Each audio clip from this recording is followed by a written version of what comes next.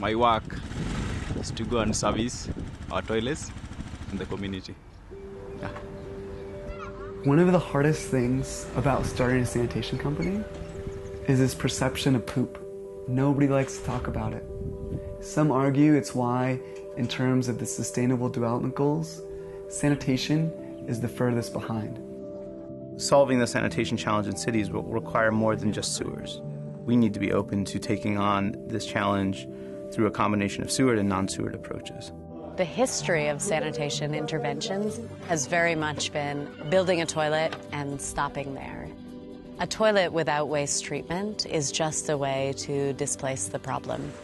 So what we set out to do was not only build toilets, we have waste collectors take the waste out of the community to a centralized facility where we're then processing it into valuable end products.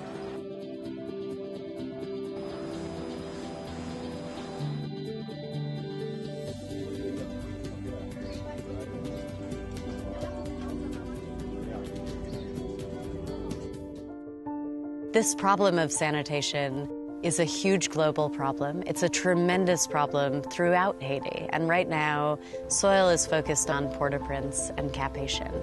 It's less than 35% who have access to a toilet. A lot of people who work in development have this assumption that when there's a greater need, there will be a greater willingness to work voluntarily.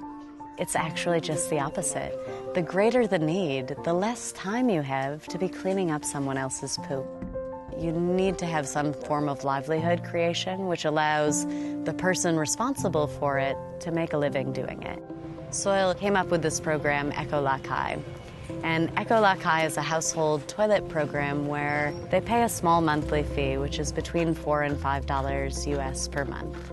People have a small in-home toilet that basically has a 5-gallon bucket in it where the poop falls. And each time you poop, instead of flushing with water, which is such a valuable resource, we use some sort of a dry carbon cover material. So this would be some sort of agricultural waste. That keeps the smells from coming out and it keeps the flies from coming in. Each week we have service agents who come to the households. They pick up a full bucket and they give a clean bucket with that flushing material in it. And then those full buckets are transported to one of Soil's composting sites. We dump the poop into these bins. These microbes suddenly find themselves in an ideal environment. And as they reproduce and there's more and more of them, this waste starts to naturally heat up from their activity. They take care of that treatment process. The decomposition is ongoing, and after about 6 months, we have a finished product, which is just this beautiful, rich soil.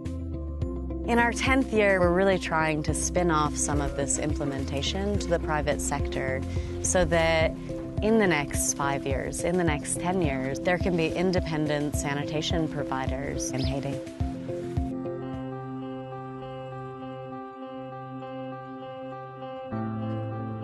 In Naivasha, it's a rapidly urbanizing community. Currently, there are about 250,000 people living here. Over 90% of the waste is not disposed safely. So when Sanitation started, I think a lot of ministries didn't know what to do with us. One thing that has been really helpful is working with local ministries to help navigate and how we integrate ourselves into the institutional environment. The public sector and the private sector needs each other. These are like twins. Either of them cannot work alone. And we as a company, we are really reaching out to the public sector so that we can help them meet their goals. Over the years, we believe we've developed a technology and also a team of experts that can provide the services to the municipalities, especially the non-sewered. And now we are coming up with business model of solving the non-sewered problem.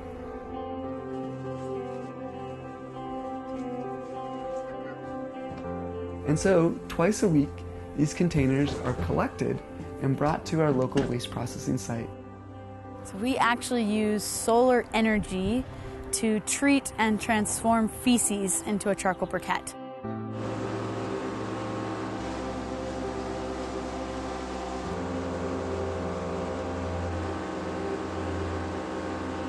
And so how it works is we actually concentrate solar energy onto a working fluid. And that working fluid works through a heat exchanger to heat feces up over 90 degrees Celsius. At that point, not only does it treat the feces, but it transforms it into a binder so that it dries nice and hard in our final briquettes. And this is our final product. It burns twice as long as local charcoal, has about 1/3 the emissions, and so we sell it in big 50-kilogram sacks to local businesses here in the area.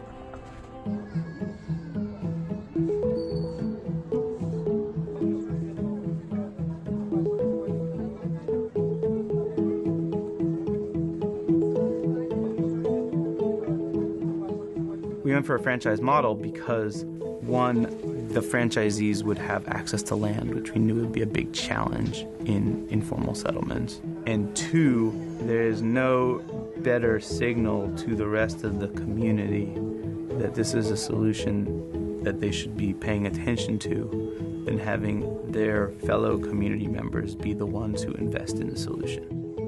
There hasn't been many great ideas in terms of getting facilities close to where people are living. People have to walk long distances to access them, or they're seeing pits and hanging toilets where the waste is just clearly staying in the community. What we do is we build low-cost toilets called Fresh Life. Residents are able to invest either to run it as a commercial enterprise where they charge people to use the toilets, or landlords can provide it to their tenants as a value-add service, or public institutions like schools provide it to their students. We then work with those operators, regardless of the franchise model, to ensure that the facilities stay clean, safe, and open. We collect the waste regularly, pretty much on a daily basis, although it depends on usage. It's then taken to a processing plant in a neighboring county, and there we're able to process the waste professionally and safely into organic fertilizer and then animal feed. So we're raising a colony of black soldier flies. Now these flies eat organic matter, including sanitation waste and ag waste and things like that. We then harvest them, boil them, and dry them, and the end product is 50% protein. We then sell this on to feed millers who then make their own specialty mixes. Sanergy is 240 people strong in an area with 40% unemployment, and that doesn't even include our operators, of which there's over 500 of them too. Ecological sanitation is a job that not only can you make a livelihood doing it, but you can feel very proud to be a part of restoration. It's only recently that counties are really realizing how much more cost-effective non-sewered sanitation services can be, and how the provision of non-sewered sanitation services can help meet their goals. Sanitation is a public good, and this is a solution that works in complement with sewers to be able to reach 100% coverage in cities in the developing world.